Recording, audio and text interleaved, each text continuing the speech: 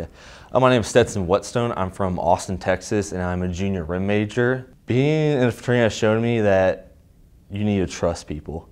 I'll say I have over 130 guys that I can call on any of them for any help I need, from studying to if I need help moving furniture, really anything they need. And the main reason I am in SGA is because my fraternity, my freshman year, the 07-08 SGA president of Texas Tech, Mason Moses, came in town, and I had a sit-down lunch kind of brunch thing with him, and he told me everything that happened. He really just psyched it up for me, and since then I've been full force wanting to be a part of SGA.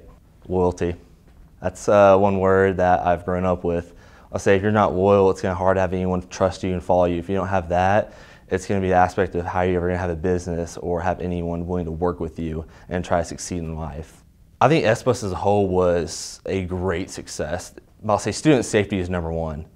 I'll say if you can get them from A to B safe, that's a huge deal as Texas Tech University. We don't want any students out there getting injured or bringing a bad name to Tech.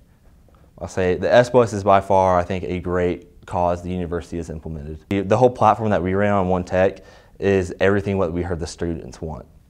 So if we've heard the students want different bus routes, talk about they wanted the off-campus dining bucks, etc. All that is what we've heard from the students. We want to represent the students as a whole. Look at every single candidate out there. This year we have great candidates running, probably the most qualified we ever had.